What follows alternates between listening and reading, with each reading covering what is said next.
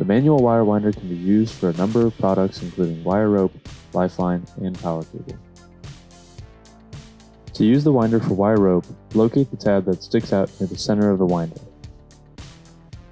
Insert a brazed end of the wire rope into the tab to hold the wire rope in place. Turn the handle on the outer edge of the winder in the desired direction to spool the rope.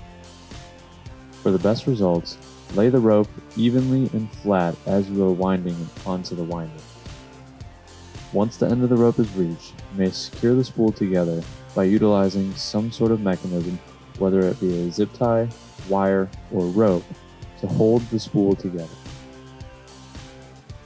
Lastly, remove the clip on the outer edge of the shaft to remove the exterior half of the winder by squeezing the spring-loaded handle and sliding it off of the shaft. Once that is complete, you can pull the spooled wire rope off of the winder.